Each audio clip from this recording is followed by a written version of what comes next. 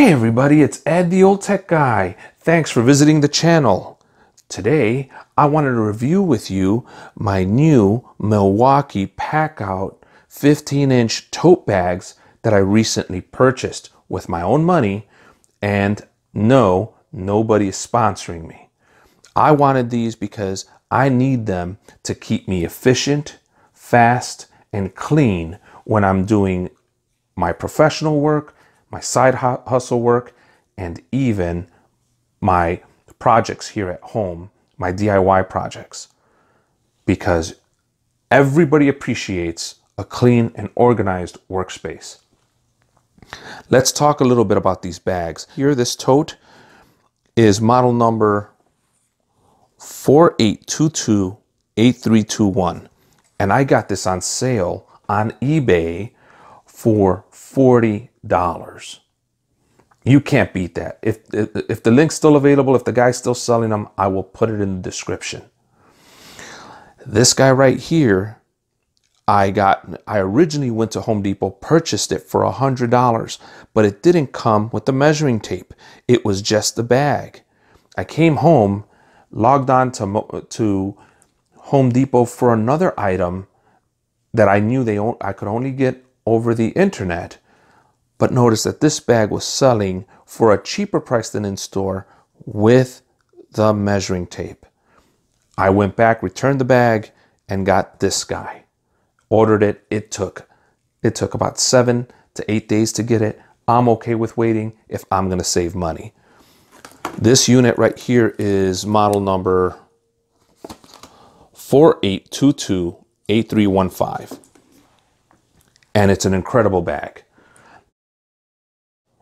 Let's review them a bit more. Okay, basement lights on. All right, and now we can see what we're doing. Okay, so this guy right here is just a giant pouch. That's all it is, a giant pouch. But I want you to really take a look in there and look at how much stuff is in there. I got both my drills. I've got my level. I've got my drill bits. I've got my charger. I've got 4 batteries in there. I've got everything you would need to do some basic work, except with the screws, things of that nature. But still, there's extra room in here for that.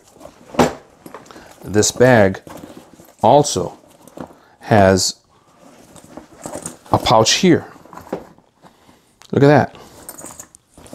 It has the same pouch on the other side. Pretty cool. Now, it also has a feature that I didn't notice right away when I was looking at this bag online and when I was looking at it at Home Depot. It has these slits here, these small belts, so that you can put stuff in between. Maybe you can put a small belt here and put your tape, your Cat 5 if you're a low voltage guy, all kinds of stuff. It just makes sense. That's amazing. That's a great thought when they were putting this together. Milwaukee, hands off to you on that one. That's pretty good. Also, it comes with a nice belt, so you can throw this over your shoulder. And really, that's it. That's all this bag is. It's just a nice big pouch for you to carry that stuff in. No real deep talk on there needed. This bag right here comes with these belts so that you can put a level, you can put a 2x4, you can put whatever fits in these belts, whatever you use on a regular basis. I'm probably going to put a level in it. This also has pouches on the side right here. And so that you get an idea of measurement, we have this screwdriver. But best of all, we've got our measuring tape. Here's what I found interesting. This bag is 15 inches, but it's actually 15 1/4. These pouches, they're about 4 inches tall.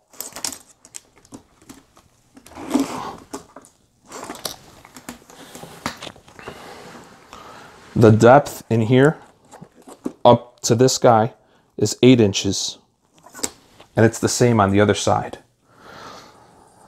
One of the complaints that I saw on the internet that many people had was that these screwdrivers would fall out, that you couldn't get a good handle on them. The truth of the matter is, no matter what kind of bag you get, you're going to have some setup problems. You're not going to be able to figure out how your tools go in there very well. But you play with them, you get used to them, and you figure out how to set up your pouches, and you're good. Maybe you got to put them in backwards like that sometimes. Gets a little dangerous. You got to be careful you don't poke yourself. But still, you got to figure out how you want to set up your stuff.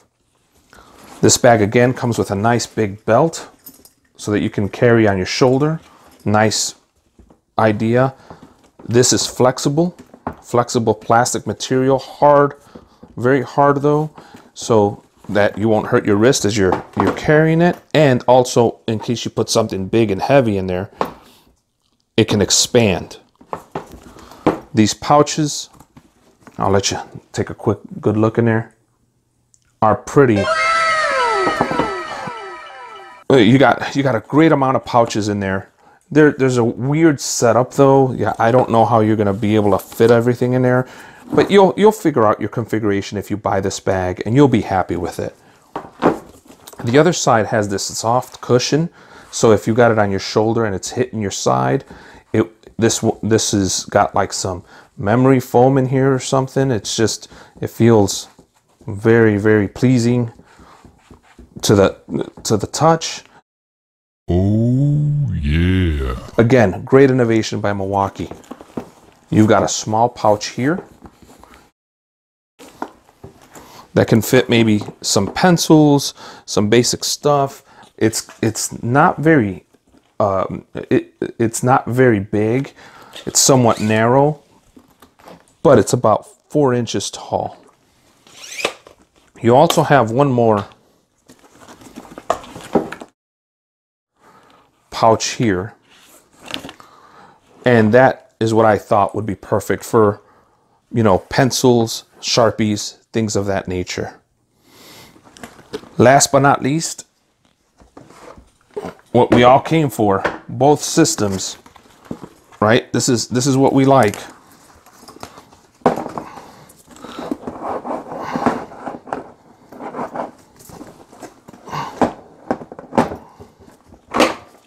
All right, and there you go. That's how I would carry it. Put all my tools in here, and off we go.